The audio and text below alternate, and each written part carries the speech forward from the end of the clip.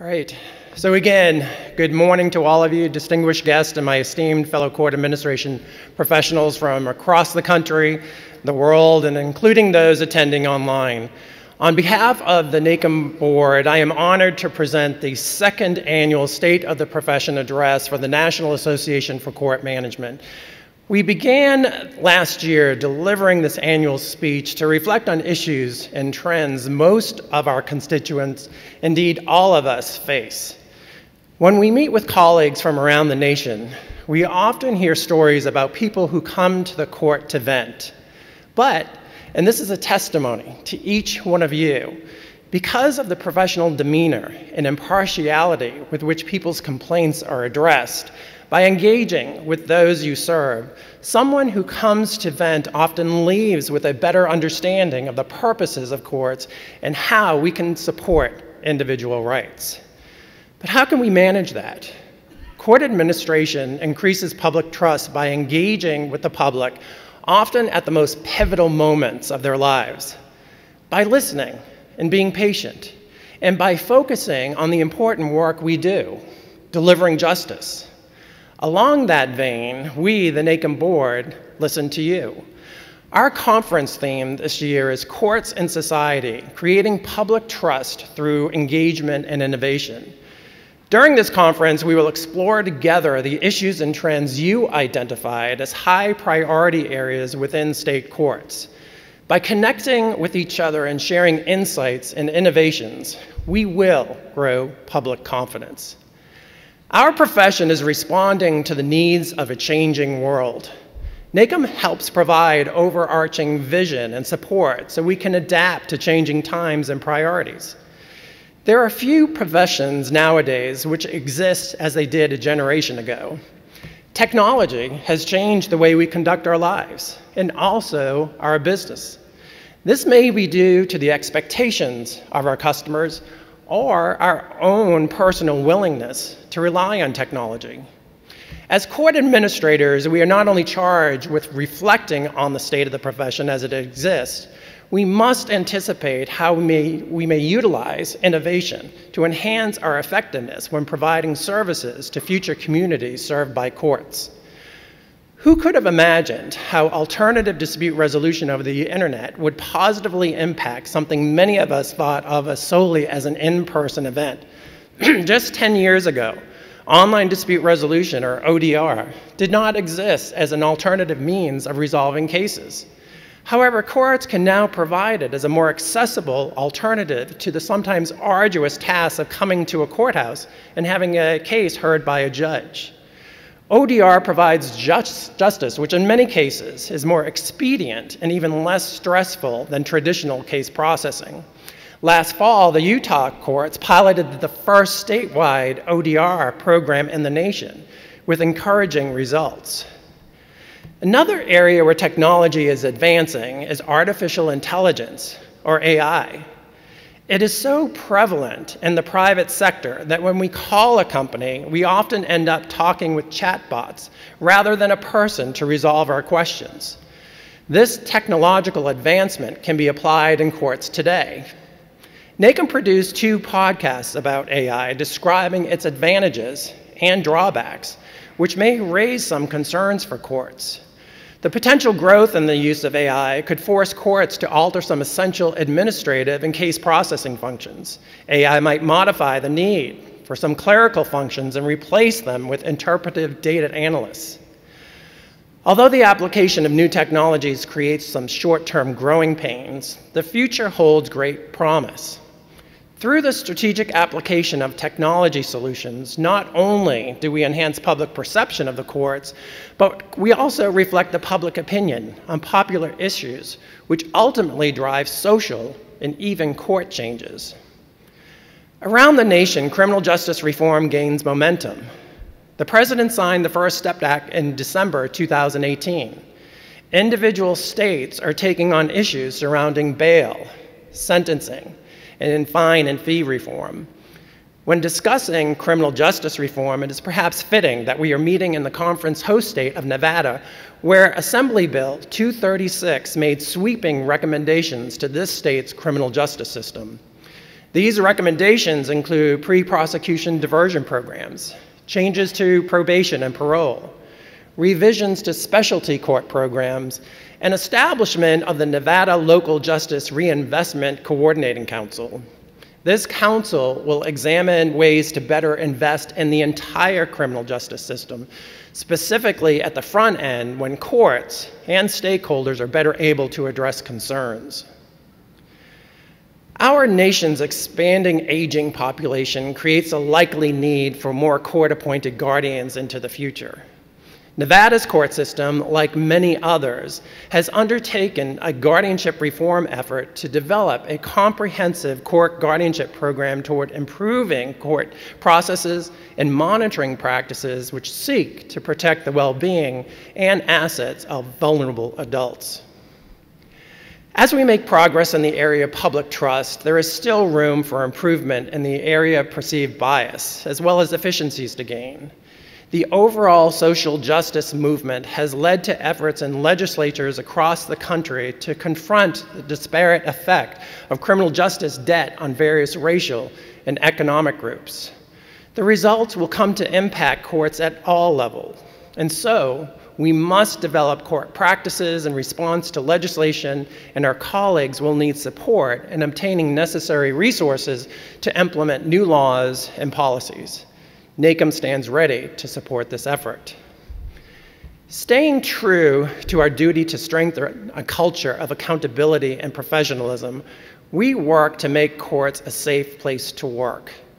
NACM has partnered with the National Council of Juvenile and Family Court Judges and the National Association of Women Judges to develop resources and training opportunities to aid courts in identifying and addressing sexual harassment and LGBTQ issues in the workplace. Building the exemplary workplace we all want is more than Me Too. The job is not finished until we have done all that we can within our workplaces to ensure not just that our internal and external stakeholders, but also that every employee is treated with fairness and respect. There is a need, an increasing need, for mental health initiatives in courts due to the number of defendants with serious mental health conditions, as jails and prisons are becoming a default mental health provider.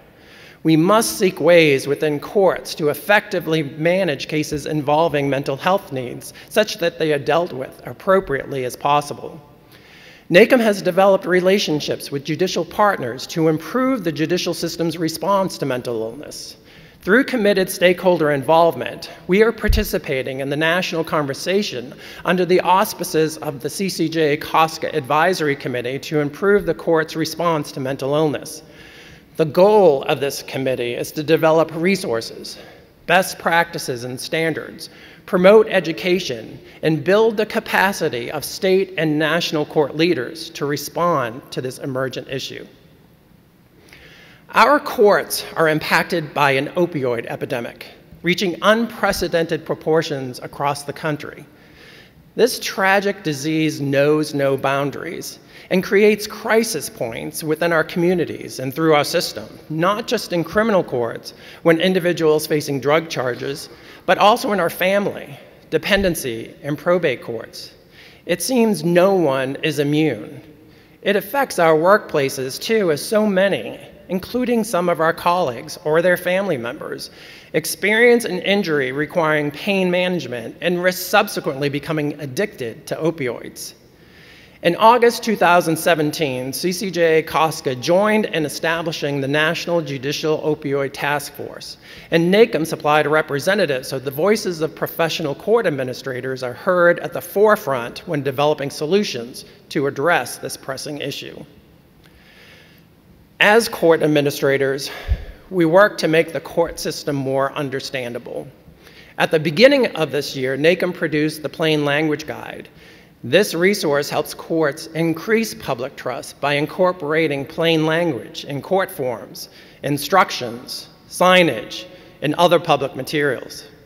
These reforms go hand in hand with access to justice, especially for those who choose to navigate courts on their own. As court administrators, we face the reality that a significant portion of the population we serve will use the court system without counsel. It is therefore essential to determine what access to justice means for this demographic and be prepared to provide it. To demonstrate court efficiency, data is becoming all important, and state courts generate a lot of it. For if we can't count it, how can we say we've really done it? NACM has partnered to explore data and challenge the conventional understanding of case flow efficiency, focusing on its intersection with the timely appointment of counsel. Working under a State Justice Institute Technical Assistance Grant, along with American University's Justice Programs Office, the National Association for Presiding Judges and Court Executive Officers, and other key organizations, we are assisting in the development of solutions to ensure cases flow efficiently surrounding the appointment of counsel. This guidance will be offered in the form of a white paper due later this year. But data is no longer simply used for case flow management purposes. Our data is valuable to research and decision-making, often used by those outside the court systems. And so we have become keenly aware how we must engage to clarify the facts serving as a basis for our data, thus avoiding assumptions about courts, which may not be accurate. Nowadays, openness and transparency in courts is so widely accepted, there's a general presumption of judicial openness. Openness is the norm, with closed proceedings being more of an exception. This leaves courts in the position of balancing how to preserve a transparent judicial system while at the same time protecting the confidential information in our care. This can be addressed by the adoption of unified data standards for court records. NACM, through initiative of the National Center for State Courts, National Court Open Data Standards Project, is participating, along with many other leading court partners, in developing a set of data standards for state and local courts to address this challenge and to utilize a strategic organizational focus in improving data governance efforts. To emphasize enhancement in the administration of justice throughout our profession, NACM's 2020 to 2022 strategic plan will drive our priorities over the coming years. Indeed, it is NACM's mission, serving as the primary source for education, resources, and innovative practices within the court management profession to promote information sharing to our mutual advantage. And we also provide a unique forum to deliver and share innovations, thought-provoking trends, questions which matter to the court community, and more. We stay current through podcasts and publications and webinars, conferences, and strong, active partnerships. NACM is also the clearinghouse for the lessons learned and the best practices we hope to never need, but are so grateful for when an emergency is at hand. NACM provides support as courts prepare for the one-off considerations of the past, which have become all too common worries now. After all, we live in a world of cyber attacks, natural disasters, and other outside events adverse to court operations. NACM's focus on issues is a direct reflection of matters identified by NACM members. So the need for each of us to speak on matters of importance to the court system is perhaps greater now more than ever. After this conference, please be on the lookout in your email for the Voice of the Profession survey to provide your input. If you would like to complete the survey sooner, you will notice a link to the survey in your conference app under this session. We need your help to identify current issues and trends impacting courts, and your responses guide what we highlight in our future work. Advancing excellence in court management, promoting fair and accessible justice, developing leaders for tomorrow's challenge, utilizing technologies to promote best practices. These are the backbone of what we do each day. Public trust and confidence of what we do and was the theme and what was the result of last year's Voice of the Profession survey. You all identified as the #1 issue NACM should address. This important trend is our priority at this conference and has been included in our national agenda.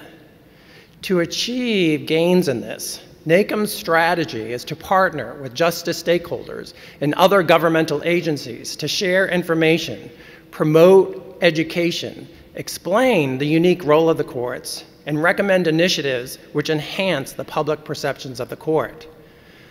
Public engagement is an important consideration for courts because it yields positive results. In the fall of last year, the National Center for State Courts assessed public sentiment towards courts. Confidence in courts is the highest it has been over a 7-year period. 76% of respondents report at least some, if not a great deal, of confidence in courts. We each are empowered to contribute to this very good news. Every time someone crosses the threshold into our courts, or contacts us by phone or email, subscribes to our feed, or follows us on social media, we have an opportunity to share our message. As modern court administrators, communication is the main tool to engage and bolster the public perception of the courts. It's how we develop relationships within our communities. Direct engagement is important whether we are communicating in person or using technology. So our message should be relevant and sincere. And also, we might have to fit it into a 140-character tweet. On that point, we must communicate via a variety of available methods: op-eds, online forums, podcasts, and through the strategic application of new technologies. And when we need to, we should consider how we can communicate outside regular business hours. Over the years, the public may have hardened in its opinion of government. Whether that is a fair characterization or not, courts must acknowledge the public has a show-me attitude towards our efforts to improve our relationship with them. Changing perceptions takes time and consistent effort. We need to use any chance we have to remind the public of the strong set of values which courts rely on to do our work. And this is an area of true strength for the judicial branch. And not because good people aren't doing valuable work in the legislative and executive branches, but in the judicial branch, public perception is reflected by our adherence to our values. And these values include independent judges uniformly applying the law, fair and impartial decisions, equal access to justice, and impartial and professional customer service. By sticking to these values, we have a society ruled by laws. People can take this for granted. Courts are not always vocal in the work we do and the rights we guarantee. And when people are not reminded, they can take our silence as being proof that government is ineffective, or may even be part of the problem. How do we demonstrate we're part of the solution instead? We engage to reflect and respond to concerns of our communities, for we too are concerned with adequate access to the courts. Daily, we meet ADA needs, navigate language barriers, and are professional even when our customers are in a heightened emotional state. Taking the opportunity to share we are acting on these concerns while handling routine matters which come before the court can remind the public that the court is here for all those we serve. Engagement doesn't work only in one direction. We need to be consistent in considering the input of our own team on the front lines of public service in addition to the customers themselves, by asking openly about their satisfaction and preferences for how they would like services delivered. This valuable feedback helps us match service provision with community expectations and available support. A steady feedback conduit can also help us better gauge the effectiveness of our improvement efforts. Finally, acting on feedback makes us responsive to customers and our team, demonstrating our commitment to them. Getting out into the community is another way to improve public trust and confidence in the courts. While judges have limited time to engage with citizens, doing so can make them more relatable. Also, judges have been said to have the power to convene, both system and community partners. Using this power can get necessary partners in the room to spark new initiatives, and the resulting dialogue can lead to greater mutual understanding and respect. Court managers with more flexible schedules should consider supporting outreach efforts. Community outreach can happen in a number of ways.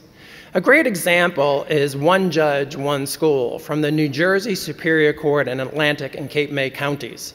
This program matches up Superior Court judges with 17 high schools in the counties.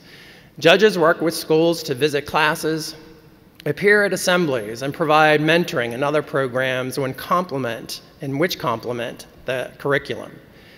It's a reciprocal exchange. Judges visit schools several times a year, and students and teachers are invited to the courthouses as well. By engaging about available value-based services and by partnering with community members to solve problems, courts can increase public trust in the judicial system and stay relevant and effective.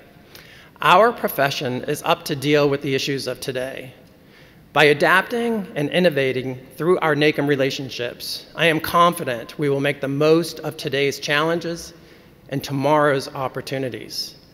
I appreciate so much your hard work, dedication, and strong principles, and appreciate your contribution to the voice of the profession. Together, we can make a positive impact. Thank you for your attention, and thank you for all you do to positively contribute to the state of our profession. Thank you.